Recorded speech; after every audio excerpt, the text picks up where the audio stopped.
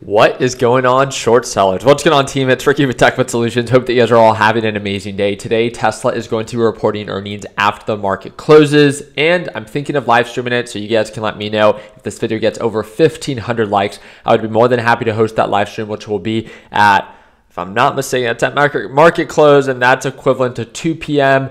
Mountain Standard Time for me. So again, just let me know down in the comment sections. Make sure you drop a thumbs up. If it does not get 1,500 likes, I will not be hosting that live stream, but it's going to be amazing to be able to capture to see how the market reacts. Now, one of the things I want to share with you is, guess who shorted the market today? Overall NASDAQ market, first off, gapped up, then aggressively began to sell off, not just after market hours yesterday during Microsoft earnings call, right?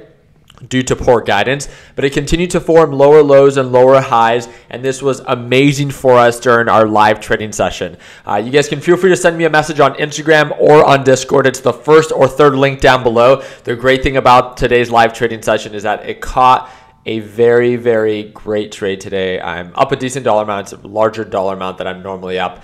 I have a goal today. I want to see if I can actually work towards it, but I guess we'll just have to follow up after Tesla's earnings. As of right now, I closed my position. I now re-entered on SQQQ. And let me explain. We have pulled back enough on SQQQ. As of right now, it's still not indicating signs of reversal, so I still have a pretty light position.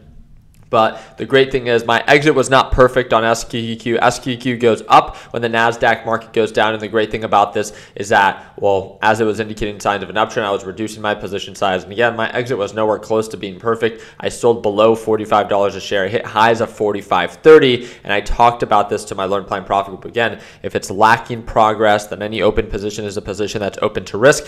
And yesterday is a great example of this, and so is today, right? Yesterday with Microsoft earnings, it's selling off and giving back everything that it gained. It upset a lot of people, but again, if you don't lock in profits, I don't know why you're not, right? If there's no progress and you just leave your position open, you're literally just asking to give it back, right? The same thing with this. There was no progress. It's obvious that we showed a lot of signs of consolidation. We finally broke below EMA line. It aggressively sold off. I left myself with my one lucky share, and then as it approached $44 a share, I began to buy a little bit of it. If we get confirmation, I'll add more to it. If it continues to sell off, then I'll simply cut losses. Again, I'm not afraid to take advantage of an opportunity, even if it's riskier, right? When direction is not in my favor, I just manage my risk by managing my position size. It's very simple, right? It's not rocket science. So again, Tesla is reporting earnings today after the market closes, and this is for Q4 of 2022. There's two parts to these earnings, right? There's revenue and earnings per share, and then the second part is the earnings call. This is where it's very, very important, where they will pretty much give a guidance or an overall forecast for up and coming quarters on how they're currently performing, but also how they expect or forecast to perform,